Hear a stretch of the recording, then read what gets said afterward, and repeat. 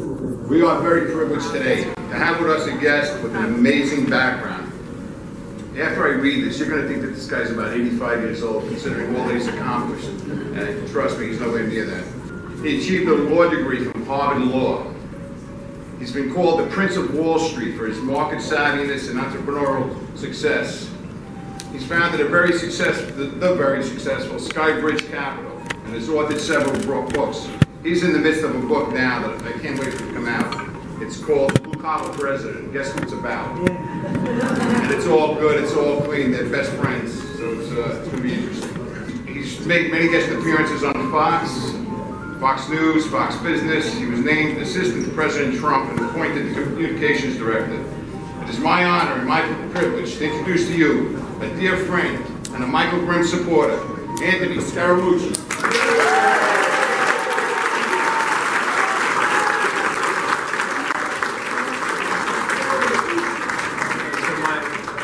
My mom obviously wrote that. That was like, the funny thing is, my mom was here, she's 82. Neither one of my parents went to college, and so when I got into Harvard, my mother thought it was Hartford. And so we're back in the car, and she says, we're going to Hartford? I said, no, Mom, we're going to Harvard. She goes, yeah, but isn't it in Hartford? It's in Hartford, Connecticut. And so I had to explain to her that it was in Boston. But it is such a great honor to be here. You know, when you grow up in an Italian immigrant family, we spread ourselves family members in Brooklyn, some here in Staten Island. My grandparents moved out to Long Island because on Long Island there was one of the largest crushed aggregate sand pits in North America. And so, not to give you guys a geology lesson, but when the glacier receded, it left Long Island, Block Island, the elbow of Cape Cod, Martha's Vineyard, and Nantucket.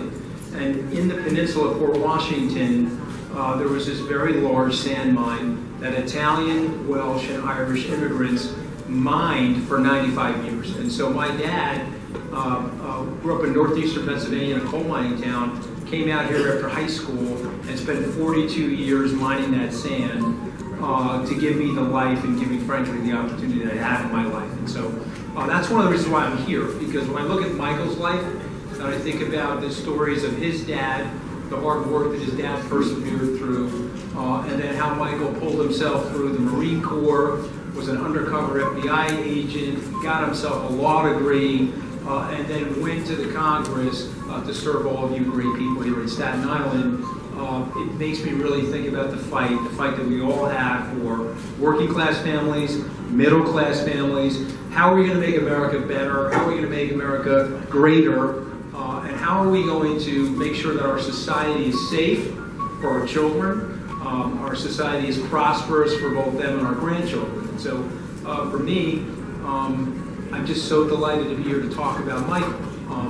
I met Michael the first time in 2010 when he was running. Had no idea who he was. I was with a group of hedge fund managers. Michael came to speak to us, and we looked around each other and said, okay, this guy's got the fight in him. This guy's a guy that's going to go to Washington and do the right things. Now, unfortunately, I only spent 11 days in Washington. Now, let me tell you something. Some people say 10 days, it hurts my feelings, right? So, I can't say 10 days. I sometimes have to, I should go back. I'm trying to stay married, okay? I don't want to, but, when you think about my experience, and I sometimes have to say it's 954,000 seconds because it makes me feel good. But what you learn about Washington, it's a super tough place. And it's a ruthless place. You know, I said to a group of college kids, it was like if you took the Game of Thrones screenwriters and you married them to the Hunger Games screenwriters, and then you brought in the House of Cards, and then it's a little bit of a comedy, so you got to bring the beef guys in too. If you put all those guys together, then they can write the screenplay of Washington. And so it's a little ruthless, it's a little mean, and unfortunately, and this is the sad truth about it, they care more about themselves than they do the American people. You know, they're sitting there feathering their own bed. You know it's true, that's why they're writing it. We started getting fed up with this.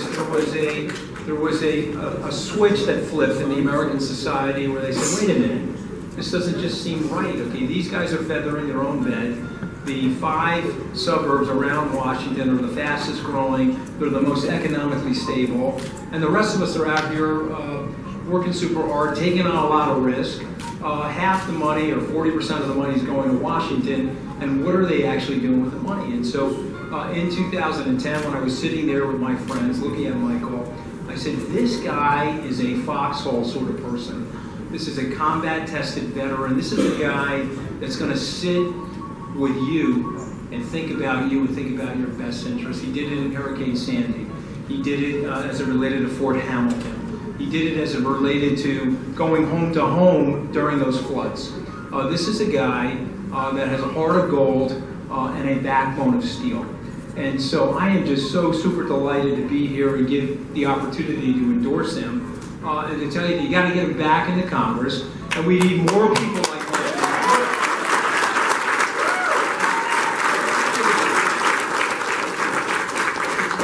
Because I know he's going to vote alongside of the president. And a lot of these Republicans, as you know, they post stuff like they're going to help the president, and then they vote against the president. They vote against him with Obamacare. They vote against him as it relates to the tax cut. They vote against him as it relates to so many different issues. And then you look at them and say, geez, are they even Republicans? But we know Michael is going to vote with, he's going to team up with, he's going to side with the president. But more important than that, for somebody like me, Michael is the type of person that can gravitate others. Michael is the type of person that can get in that beehive and start to convince other people how important it is that we stay on the same team and we prosecute the president's agenda.